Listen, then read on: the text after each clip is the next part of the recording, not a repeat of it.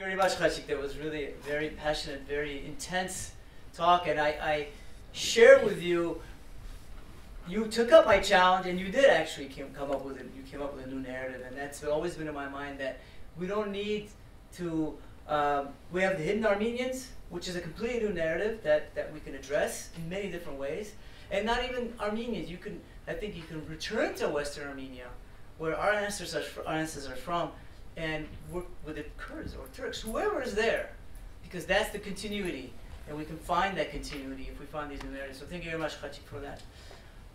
Next up, Mr. Nazarian.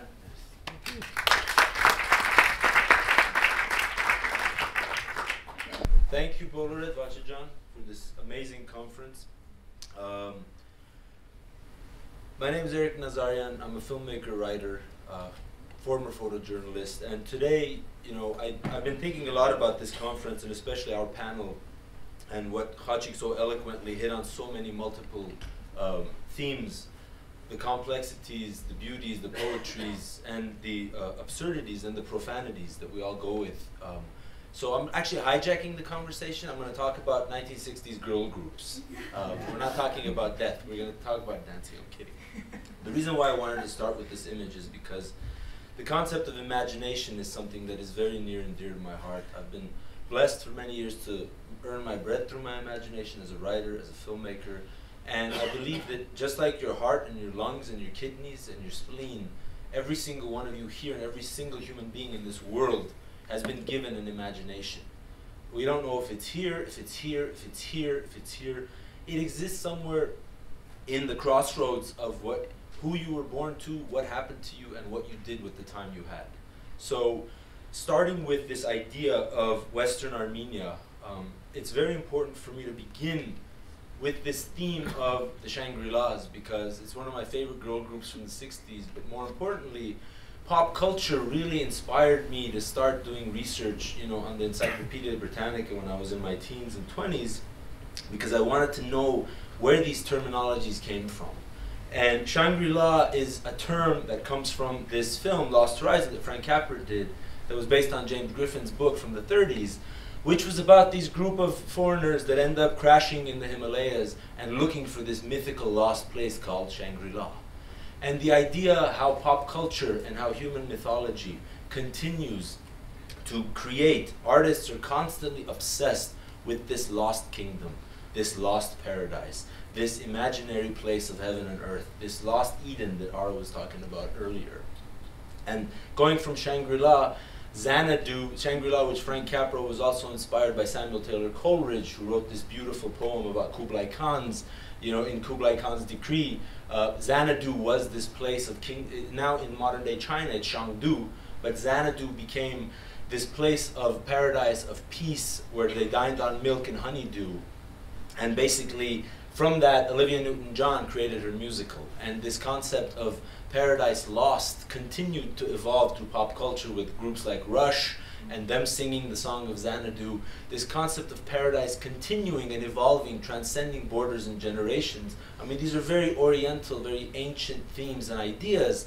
Why do they have a place in our public pop culture consciousness now, in the 80s, 90s, and 20s? And this is one of my favorite movies of all time, Citizen Kane. And Citizen Kane named his paradise, his home, his mansion, Xanadu.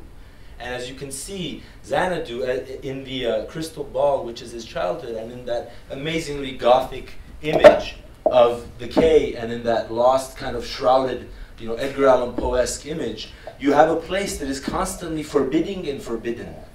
And the concept of paradise is meant to be open. It's meant to be borderless, boundaryless, open roads. But the idea of what you see in these pop cultural images of paradise and Paradise Lost is constantly this place of protection and fortification from the outside world, from evil, which is basically that's on the horizon over there, and from the fallen angels. And this whole theme of good and evil, Paradise Lost, goes back to, you know, John Milton and his epic poem Paradise Lost, that then Gustave Doré in the Middle Ages, in the late Middle Ages, created.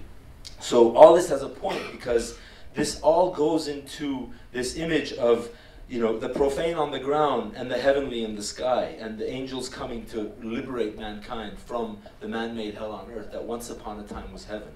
And all these images, for me as an Armenian, the Armenian Shangri-La, the Armenian Xanadu is Western Armenia. It was this lost, destroyed, obliterated paradise that I grew up with, and I'm not a Western Armenian. I was born in Hayastan, my parents were born in Tehran. My ancestries are from Banbas, Buragan, Araratian, Tashtavar, the Araratian plain.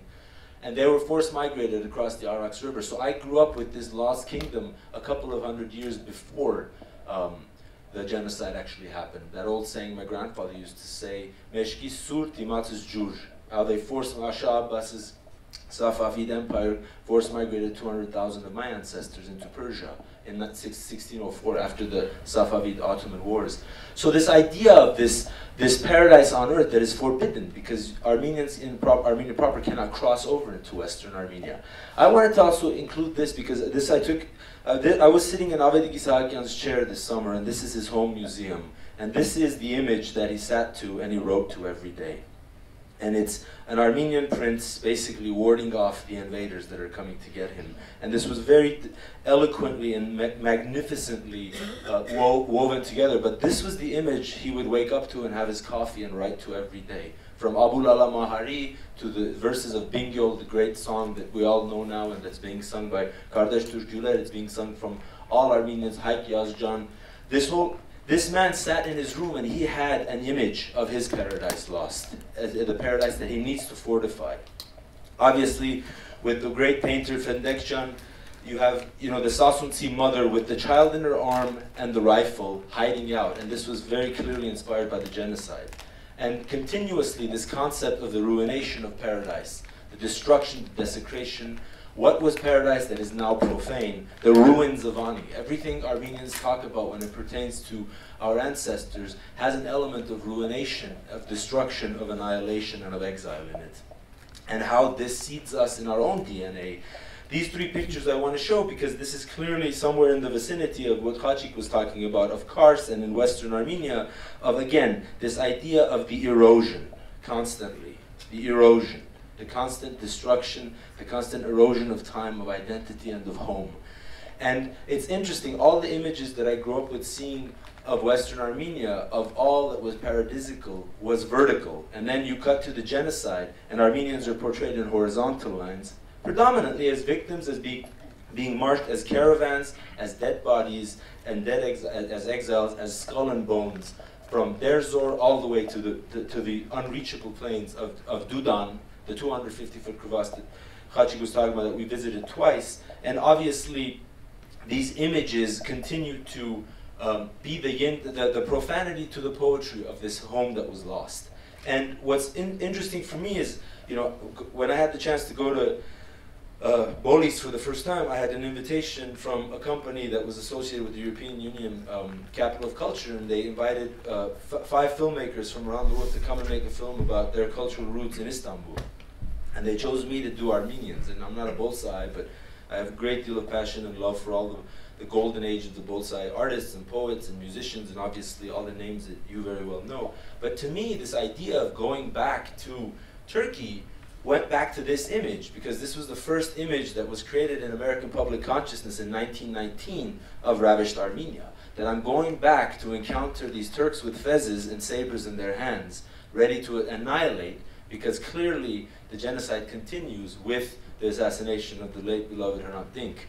And so this was the image, again, the visualization of paradise and profanity, and what Armenia represented to my diasporan psyche that I felt was really a complex I either had to confront now or forever hold my peace and continue to face this issue with closed fists. And as a filmmaker, as you very well know, if you walk in and try to direct a movie with closed fists, you can't frame your shots. So I had to really overcome my own anger, my rage, as well as my readiness to kick somebody's ass when I docked there, which happened quite a few times on the verge of, but I had to deal with this complex. I had to kind of deprogram myself of all the rage and the anger and the anxiety that I was feeling. And being grown in and around the areas of East LA and LA, you had to prove your manhood on your enemy's territory, not in your own safe ground.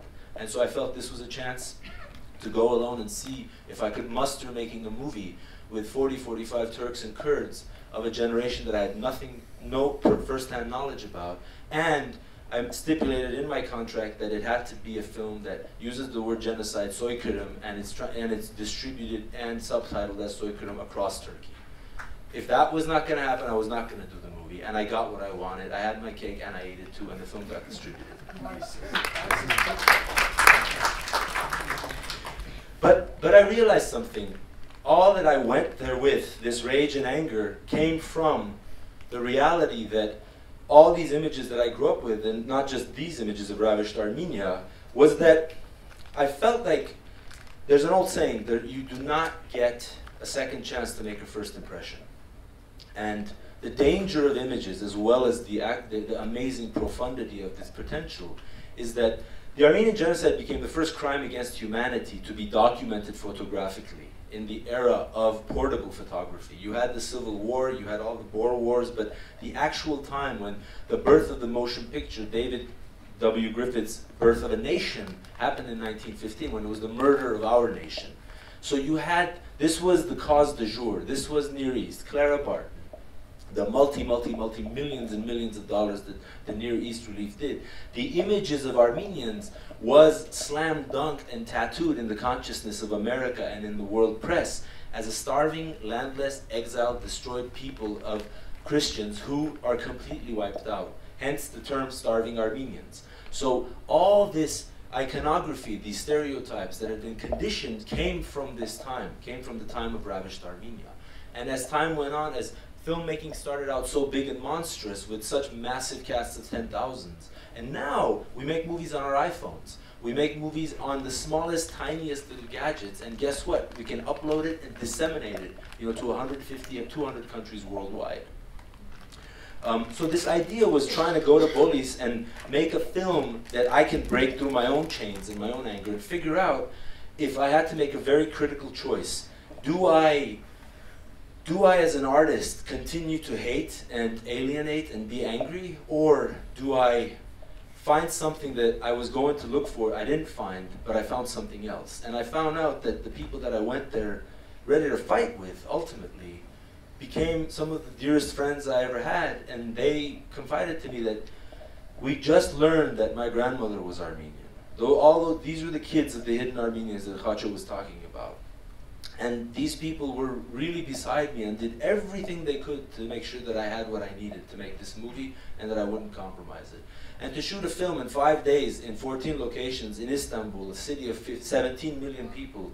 Umit, is that correct, 17? With the vicinity, or 14? It was 14 when I went, now it's I think 17. 17. It's a nightmare. And if you think LA 405 traffic sucks, you ain't been to Bolis yet, I'll tell you. So thankfully, this was the moment where I was able to try and see if I could make a film that doesn't victimize the Armenians as so much as I had seen. And I sincerely believe, especially in recent times, as a filmmaker, and I'm working on probably the most important film I'll ever make in my life about the genocide, there's a curse on the genocide movie. There's something it's a curse. It's a cursed subject for a film. There's never been that one film that has been transcended its own community, its own structure, and there's never been that one film outside of Ilya Kazan's America, which is about Greek family and the Greek emigration, which deals with the subject of the genocide. But this was really my reimagining, trying to understand how I can imagine myself as a filmmaker going to these lands, had a lot to do with ravished Armenia and trying to destroy my rage against something that I couldn't change, because I can't change the genocide, and I can't change who hates us, but I can change who is willing to listen and learn. And I felt that literacy through cinema was a cause that I found near and dear to my soul. And I felt that with the blessings of technology now, I can do what they did in the era of Thomas Edison and the Nickelodeon, but I can do it with portable, and I can do it with a sincerity for people that wanted to learn. And it's a very hard step going against that tide, but it was something very fundamental for me to understand and for me to deal with my own complexes. And this is an image of Dikranagert from the walled city, where again, it's when we first went to this, and when I first saw these images and a couple of the other images I'll show you, this was, you know, I had written the script already, we had started the storyboards, I had visualized the whole thing, and so it was important for, on that first journey with Chris and Chacho and our friend George, to really see if my actual unknowledgeable brain that had never seen any of these landscapes made actual sense with my storyboards. Had I imagined it correctly? And again, when you go there, you see it, I felt like a native foreigner, but at the same time, I felt so connected to this land, even though I'm not Western Armenian.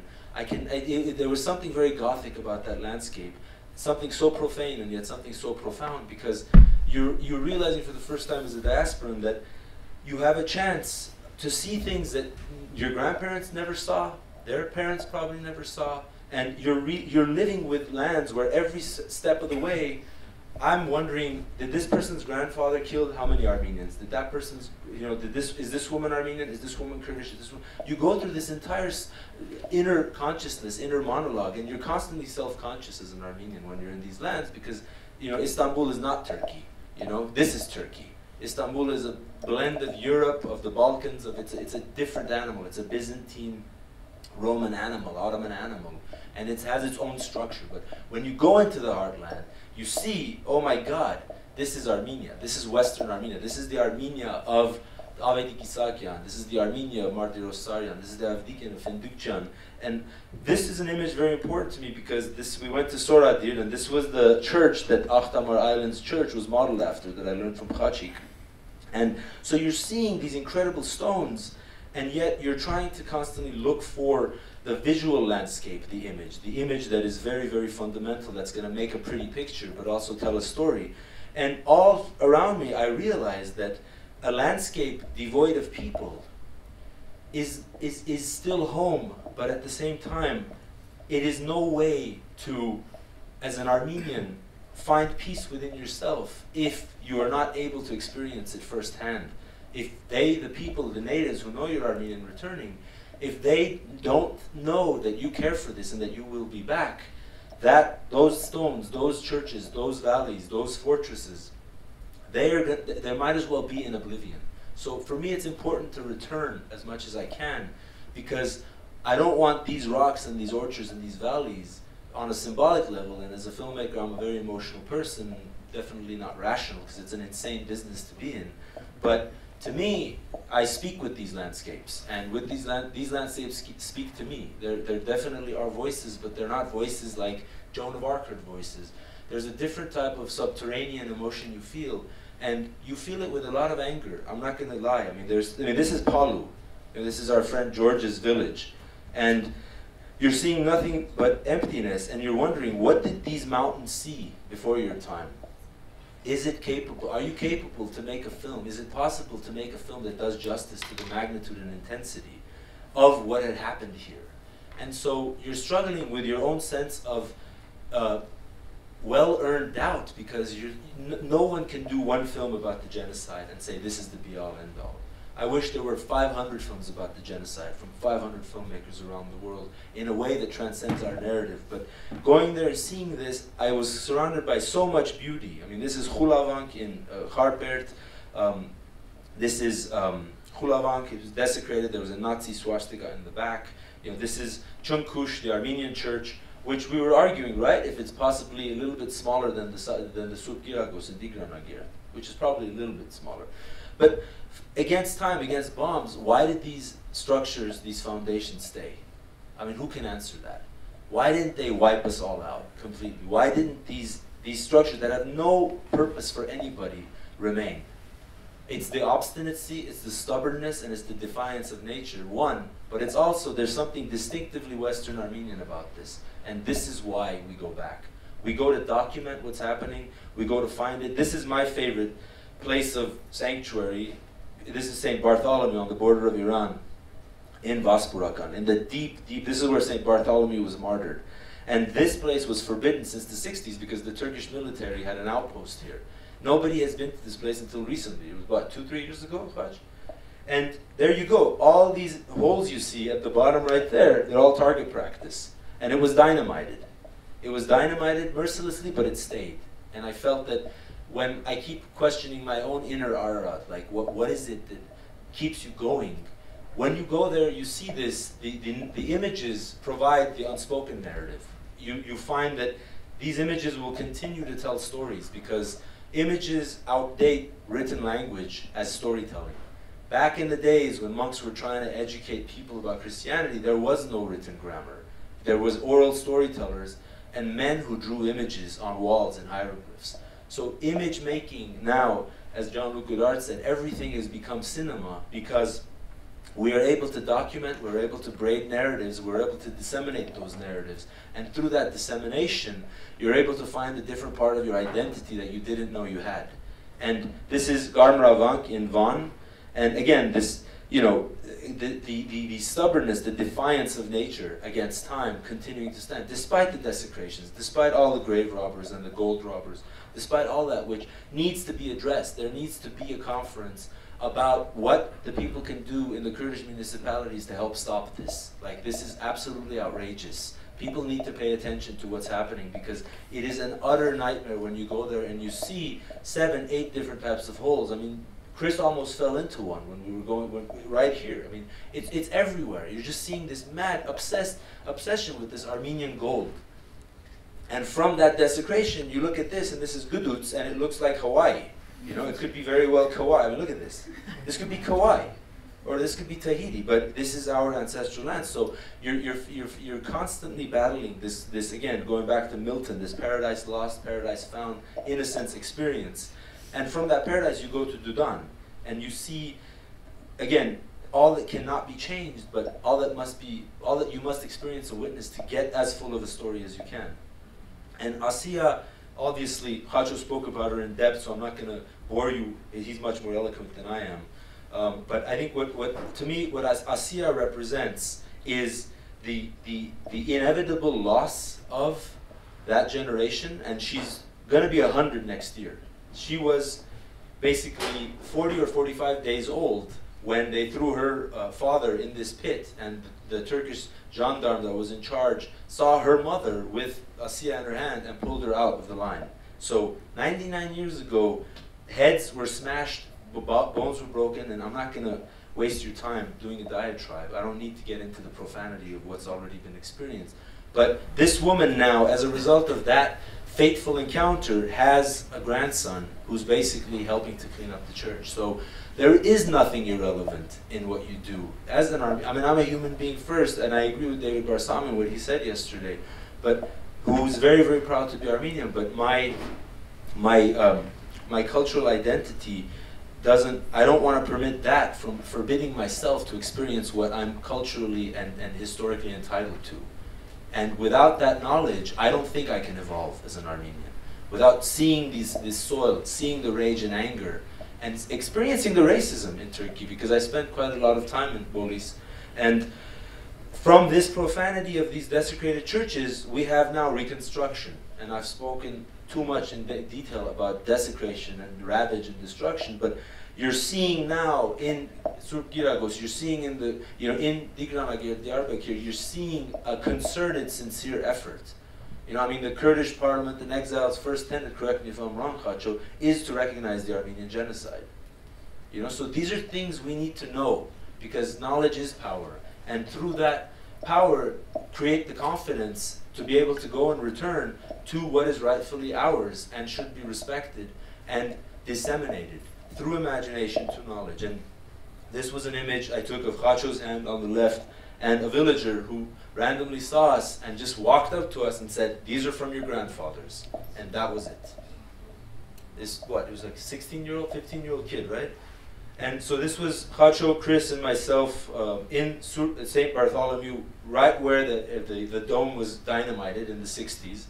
And you feel rooted, and there's a sadness, there's a beauty, but there's also a tragedy. But it helps you kind of find, and this is the Buddha of Palu. This is Khachik Muradian. He owns Western Armenia. I had to throw this in there. Because he's my hero. I call him the God. Me and Chris call him the Godfather. So he's Don Khacho Corleone. Anyway, it's a good angle. Che, are you satisfied? Can I? May I? And again, I don't know why I always go back to Avedi Gisakyan, just this idea of an old man of letters sitting there writing in the confines of Soviet Armenia. And his mind was so free. He could write about Bingyol, he could write about the caravans of Abul Ala Mahari, he could write about anything he wanted. He didn't let the Iron Curtain or the border or the fortress or all of man-made disasters that have constantly persecuted and destroyed artists. You know, a Turkish friend of mine once told me, he said, if 1915 was in 2015, all you artists would be the first to go. Because without the arts, the story dies. And without the constant preservation of oral storytelling, what Khacho's doing, what I love so much, and what all my friends are doing, what Ara's doing, you know, no matter the landscape, the landscape means nothing without human presence. If we are not there to witness, to experience it, it means nothing. The story cannot be told. Trees and leaves and stones cannot tell what happened to them. And if those walls had ears and hands, the book they would write would be a stack full of pages from here to freaking the rings of Saturn. And still it wouldn't be enough. So the magnitude of all this, you know, fermented in me this need to just, like a wolf and a complete monomaniacal madman, to jump off the cliff and see if I could get this movie made based on Chris's beautiful book. And so these are the first time I'm actually showing these images of the sandcastle goals that I did with my team in Mexico. And these were the images that I'm trying to braid and bring to life, which thank God we're moving at a very good pace, and God willing in the next year or two it'll be ready. That said, I'm not in any way, shape, or form in a rush to finish this film by 2015. I think you have to make a good film, and without a good film, your story means nothing if it's destroyed and if it's half-baked. We can't fail this time. I mean, with all due respect to all the filmmakers who have tried in the past, and I deeply respect all their efforts for all the obvious reasons. But now it's so important for me because I don't know. The more I've spent, 2.5, 3 years every morning, noon, and night, breakfast, lunch, and dinner, living in the genocide. The amount of research, the images, Aleppo, Deir Zor, everything that Khacho's taught me, everything that I've gone, it's enough to a point to drive you mad. It's enough to drive you mad because you are living in the utter mouth of hell and understanding that human beings have done so many things that nobody's being held accountable for. And then the fateful irony of life is you're in Western Armenia and then you see Mount Sinjar and the Yazidis being slaughtered, and you see ISIS coming up. You see the micro-war in Azerbaijan. All this is going on, which goes back to Lord Byron saying, history hath many a volumes and it's vast, but it's all one page. Because ultimately, if we don't, again, back to Santayana and to just braid in what David was talking about, if you don't know the past and you don't really live it in the present, you're doomed to repeat it. If you're not going to repeat it, somebody else is. And obviously you can't negotiate with madmen who want to basically slaughter, but you have to understand this, and this is again going back to the genocide. And obviously this was the first image I drew it's of Armen returning from Van and seeing basically his village wiped out in the provinces of Kharper. And as we were drawing this, I did this image, and then when we went to Western Armenia, I realized despite the beauty of it, it needed to be a little dirtied up a bit more, because the idea of a voyage of these landscapes, I realized it wasn't so much the landscapes that will tell this story, but it's the human touch. It's what happens to humanity. This is the sets for Aleppo, of the American compound, the Armenian orphanage, and the tent city, and all the background will be CGI. So you'll get for me, it's the most important thing for this film to have a desert palette. And this really, the authenticity of the dust and the humanitarian chaos that was Aleppo, with Elizabeth's character who's from the Near East Relief, who comes to Aleppo and basically sees the caravans and the battalions of women coming. So this was really, it was important for me to share this with you because it all dovetails in, it all funnels in with this theme of the ravaged, lost paradise, lost homeland, and this need to recreate what has happened in a way that just doesn't, I don't want to just say, look what happened to this, look, they slashed babies. I don't care about that. That's not important for me, okay? Anybody can do 10 movies about vice like this, but it's more important for me, why in the middle of all this chaos and insanity, why would a human being still want to continue? Just like Ara's genocide survivors did. That is to me what this movie is about. That is to me, why does love exist when you have the most utter, disgusting, profane human horror committed upon you left, right, and center? And without that love for surviving, for not just as Armenians, but as human beings, to create, to make something of your life in the time that you're given in your life, as Saroyan said, you know, we have nothing more than the time that we've been given to do something constructive. And I don't want to continue to hate. I want to love through images. And I want to continue to go back to Istanbul and to Western Armenia and to continue to break this narrative and help build bridges with my Turkish and Kurdish colleagues. Because I feel that's where I can be instructive. And this image is so important for me, the iconic image of this boy whose paradise was ravaged and lost, and whose mother who died, who walked to Eshmiadzin, who ended up a remarkable expressionist in New York. But again, the lost paradise, no matter where he went, he returned back to the root of his womb. And so it's very important that he didn't continue to paint his mother's hands. It's important that he kept it without that detail, because it's something you could never fully recover. We could never recover what we've lost. I don't forgive. How do you forgive a genocide? No, forget forgiveness. We're beyond that. Just like Edmund said, we're not in the, it's not about recognition. It's already recognized. It's about reparation. It's about justice. But it's also about knowledge through visual education and audiovisual literacy. That said, all these images for me, back to love and back to the look in the eye and the secrets that those eyes hide, that they don't want to be let out. There is no greater landscape, and all the landscapes we've seen, from Khacho's beautiful images, Ara's, all the images you've seen, you know, landscapes will remain landscapes, but for me the most beautiful landscape of all, just like Khacho's children, is the human face and what the human eye captures. And my whole life is that struggle to find how I can photograph the human face that tells that story. And I want to end just before with Asiya this image, because, you know, when I first went to Turkey, you know, every time I talk about the Armenian genocide, you know, my Turkish colleagues would say, yeah, we understand, like, for you it was yesterday. For you it was yesterday. And then this beautiful young kid who was murdered on April 24th, a few years ago, after Sevak Balikci's murder on April 24th, it was, the genocide is not yesterday, it's today. And this is not to be the eternal pessimist, which I'm not. This is what scares and ravages me, is that there's a whole beautiful group of civil society members and artists and people trying to do these workshops, and Barsner Gadar for doing this amazing workshop, and the Hrant Dink Foundation, and Taner, and Wolfgang Gus, and all these wonderful people that come together to create this dialogue. But those people are 1% of a population that still is convinced that Armenians are the eternal enemy. And those mindful people that are constantly doing and struggling to break free from these chains, you have to support that, because these are the causes worth fighting for. And it's very, very important that through knowledge and through literacy and through intercultural exchange, you can destroy, you know, the lies and the ignorance that continues to perpetuate. Because I was there when Erdogan made that racist statement that he had been called something worse in Armenia. And I've never felt more lonely and more confused in my life, even though I was surrounded by love and Armenians and my Turkish friends and colleagues calling me, apologizing, this isn't Turkey, this isn't Turkey. But you have to understand, like, there's a different beast that is out there. And, you know, the fight continues for justice, for reparations, but you need to know the enemy you're fighting. And when you go there, you understand it, then you kind of reframe how you can be more effective and more tangibly produce results. But at the end of the day, the reparations, the cause, the genocide, everything that this conference talked about goes back to, for me, to this image that this is still continuing.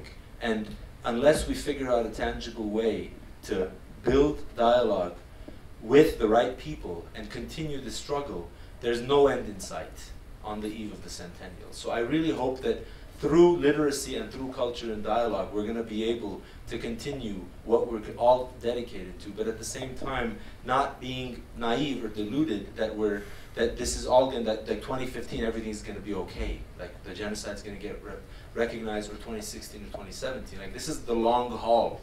But, you know, cultural literacy, I think, is the right way to continue this fight, as well as the politicking of it, as well as Washington, as well as the international courts. Thank you very much.